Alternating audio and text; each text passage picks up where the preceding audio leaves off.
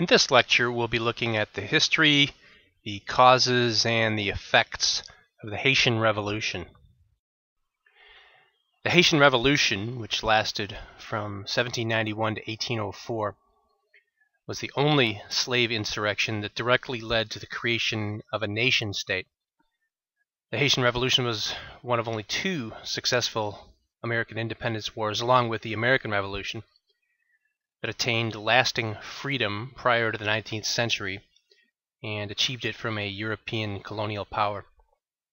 This revolution also had far-reaching effects beyond the shores of this Caribbean island. Christopher Columbus landed on the island in 1492, naming it Hispaniola. However, there were existing indigenous societies on many of the islands of the Caribbean that extend back at least 6,000 years. After the island became a Spanish colony, the Taino population, that's T-A-I-N-O, was wiped out by violence and disease. In particular, smallpox was especially deadly to the island's original inhabitants, and a Taino population that once numbered at least in the hundreds of thousands, and some sources indicate perhaps 1 million or more, was eradicated within several decades of the arrival of the Spanish.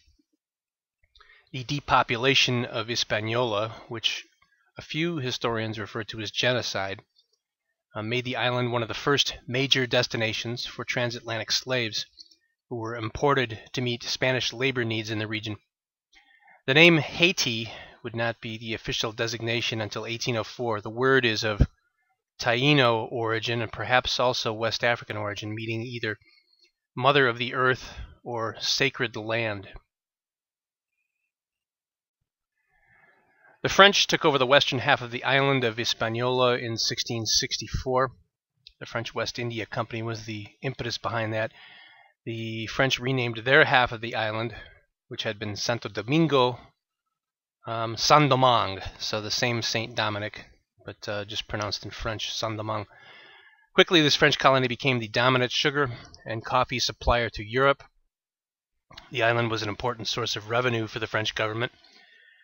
Slaves provided the vast majority of the labor needed to exploit the island's wealth, and by 1789, there were over 500,000 persons of color on the island, but only 32,000 whites of European descent. Yet the demographic and social structures of Haiti are much more complex than the simplistic black-white scenario often depicted in textbooks. African slaves were the majority of the population, but there were also free blacks who were wealthy, and there were also poor blacks who were free on the island. These groups had economic and political interests that did not necessarily sync up with each other, despite similarities in skin color. Similarly, white plantation owners were a very small percentage of the total population of the island, but they only constituted a small segment of the white population. Poor whites far outnumbered wealthy whites. And again, they had quite different economic and political aims. There were also significant numbers of mixed-race peoples in Saint-Domingue. These individuals could be found, too, in a wide range of economic conditions. Finally, there were a number of what were known as marronage communities. That word is on the slide here, which were groups of runaway slaves who had formed their own communities in isolated rural regions. The word is derived from a Spanish term, cimarron, and the word originally had connotations of a wild horse and began to be used to describe runaway slaves. You can see the parallels, both in terms of the beings and also getting back to the idea of chattel slavery, or of slaves being something less than human, more like property. There were actually two main stages to the beginnings of the Haitian Revolution. In 1790, wealthy gens de couleur, I've got the word up there, rebels staged a failed insurrection over their demands for full rights. The word gens de couleur translates roughly as gentlemen of color, and it's a short form of gens de couleur libre, or gentlemen of color who are free. The image on this slide depicts a typical gens de couleur, and some of these individuals were quite wealthy.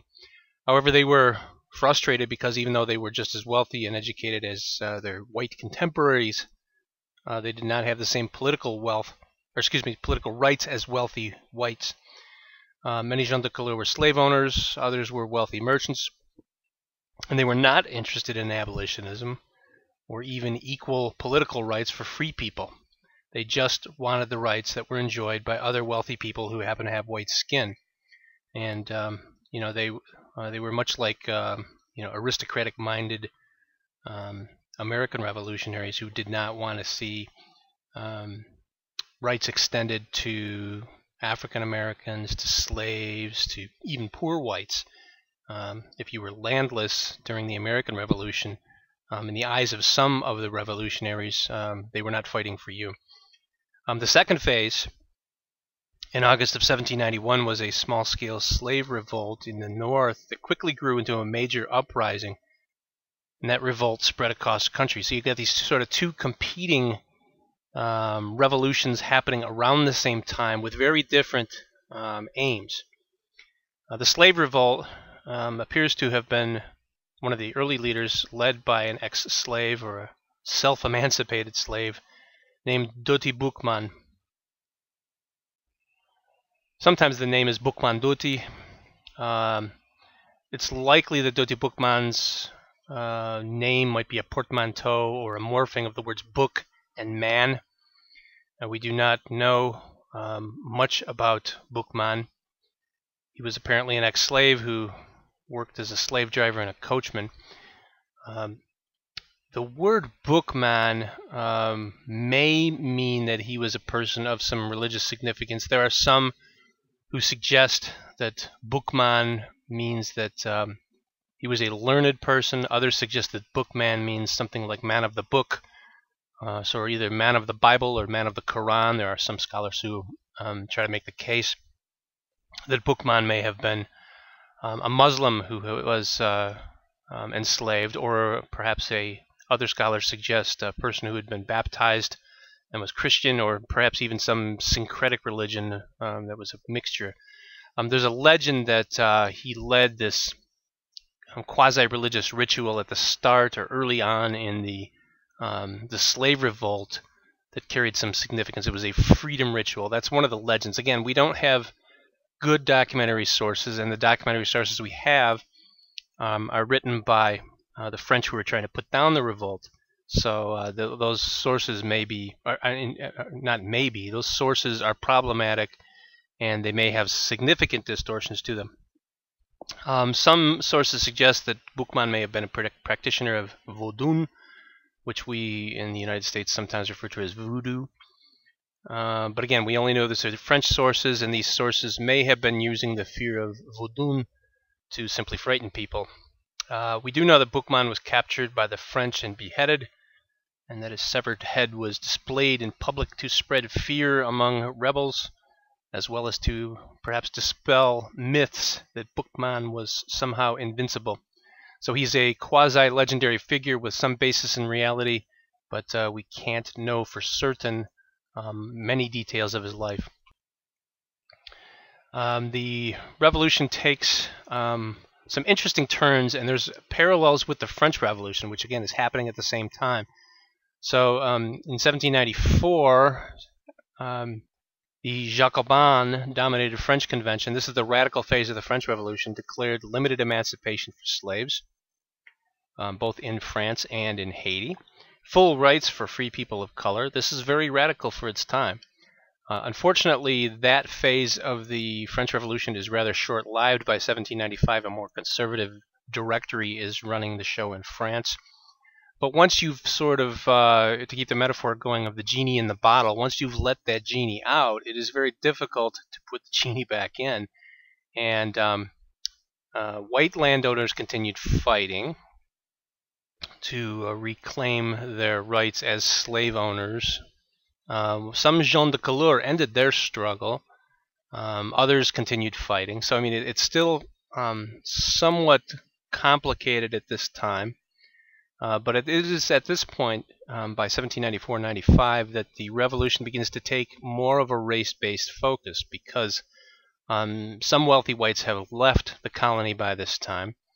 And there's of course been attrition through killings, and some gens de couleur have left. Some gens de couleur have moved to other places. Some gens de couleur have joined with the various rebel factions. The colony of Saint-Domingue at this time was also invaded by the British and later the Spanish. France was embroiled in a series of wars with its European neighbors on the continent. So a very complex situation that has far-reaching connections. One of the principal figures in the Haitian Revolution, and one of the most successful of the black commanders, was a man named Toussaint Louverture, who was a self-educated former slave. He may have been the son of an African noble sold into slavery. There are some contemporary sources that suggest this. This story may be legendary or even mythical, but it is clear that people in the time believed the connection, at least some people, and certainly this belief wouldn't have hurt Louverture and probably helped legitimize his status as a leader to be, claiming descent from nobility. Louverture served prior to the revolution and in the early phases in both at different times, the Spanish and the French armies. During this time, he learned a great deal about European military tactics and strategies. Appears to have a natural inclination for it, because he developed into a very impressive record of repeatedly defeating European armies sent to invade and destroy his nascent revolution. He led his troops in attacks against the Spanish. His forces defeated the last of the rebels on the island. Early on, he essentially won the island back for France during the more radical phases of the French Revolution. Louverture also defeated the Spanish, carrying the revolution further onto the eastern half of the island of Hispaniola, defeating the Spanish in Santo Domingo, and freed the slaves on the eastern half of the island in 1801. As leader of an independent Saint-Domingue, it's still Saint-Domingue at this point, it won't be Haiti until 1804, he attempted to get treaties of recognition with U.S. and Great Britain, but was rebuffed in his efforts. Really, neither nation was desirous of being seen as supportive of slaves overthrowing their masters, for obvious reasons. Each nation had extensive slave populations under its control, either in its territory, in the case of the United States, or in its colonies, in the case of Great Britain. Louverture made himself governor for life of Saint-Domingue. It was at this point that Napoleon Bonaparte, who took power in 1799, decided to reclaim the former colony. Napoleon initially acknowledged Louverture as governor, but he sent French troops to Haiti. Louverture was tricked into believing Napoleon's promises, then was captured, sent to France in chains, and he died in a French prison. However, the large army that Napoleon sent to Haiti was defeated by Haitian forces. They were assisted by the viral disease yellow fever. This played a significant role in the defeat of the French. French troops had no immunity to this subtropical and tropical disease. It is in part also due to the defeat of his troops in Haiti that Napoleon agreed to the 1803 Louisiana Purchase, with the United States. So to sum up, some of the reasons for the Haitian Revolution: free blacks and persons of color wanted full rights. Slaves, of course, wanted freedom. Enlightenment ideals to both of these groups definitely fueled the drive for freedom and independence. We cannot overlook the fallout from the American and the French revolutions that contributed to the Haitian Revolution. This period is sometimes referred to as the Age of Atlantic Revolutions, to signify the influence that these various revolutions had on each other. And again, in the case of the Haitian and the French Revolution, these are really intertwined. This revolution also contributed to greater instability in the Caribbean and Latin America.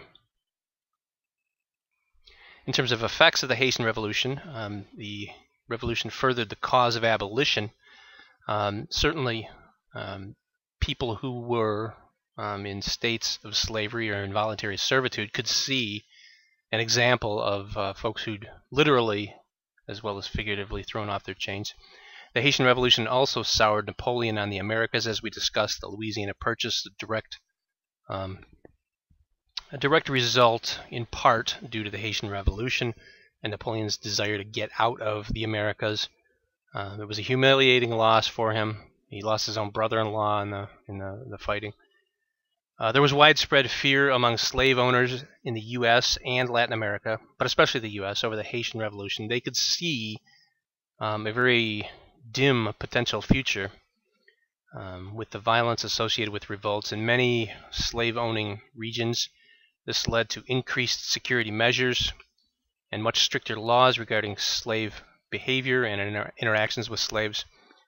The Haitian Revolution served as inspiration to other Latin American revolutionaries in the 19th century who could see that a people could throw off European colonizers. And really, if you think about it, if an impoverished group of ex-slaves could be this influential, then certainly people with money and access to the tools that are needed for warfare could be just as successful. That brings to a close our brief look at the Haitian Revolution.